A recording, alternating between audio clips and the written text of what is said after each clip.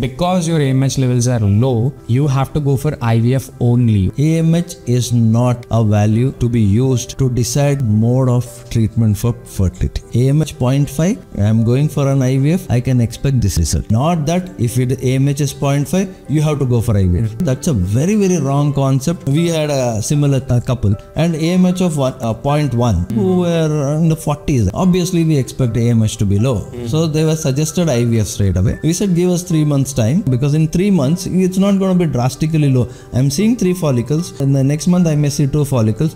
It's not that next to next month there are no follicles at all and the ovaries decided not to work. It doesn't happen like that. I said okay, so we'll put you on certain antioxidants and lifestyle changes and positive reinforcement, and fortunately she conceived, though it is not good for our business because IVF is a huge money. People important than profits. There are people like you who think that way.